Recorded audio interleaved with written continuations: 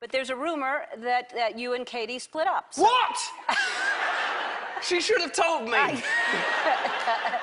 Yeah, there's always rumours, aren't there? Yeah. So that in the end, you have to just not engage with internet technology, which is difficult because a lot of the nude women websites I quite enjoy. But they've had to go.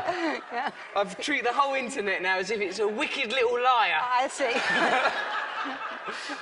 Yeah, I'm really happily married. Did you hear that rumor?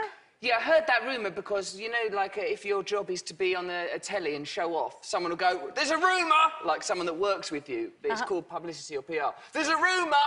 "What is it?" "You've split up." "Oh, no. Am I enjoying it?" "Yes." "Where am I now?" "You're here." "Good, good. Well, just keep me informed." It's like being famous is like a little bit of you is taken away and goes off and lives on its own and does what it wants. Yes. I wish it would do more interesting things. Then I wouldn't have to use bra voodoo. So it's not true.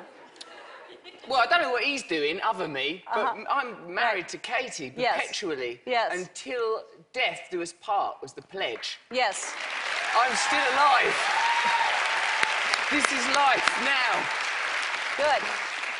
It really is frustrating because someone said to me the other day, I mentioned something, and they said, "Oh, I don't know, there's so many rumors about you, I don't know what to believe." And I was like, "Oh, really?" And I didn't want to ask, like, what are they? Because I don't want to know. But it was weird to hear that there are rumors about me because I don't pay attention to Here stuff. are 5 Ellen rumours. No, I don't want to know. That I started. Ellen's veganism is a front so that she can run a fur coat factory. 2. Ellen has been married several times, always to great big butch truck drivers. Now you've committed. Now you've got to have 3 more. Ellen is a time traveller. The film Avatar is based on Ellen's life. 1 more. Ellen can give birth from her armpit.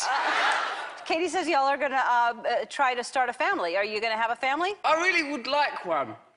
I love those little babies at the beginning. Yeah, that's how they start out. Well, they're so lovely at that bit. Yeah. My friend's got...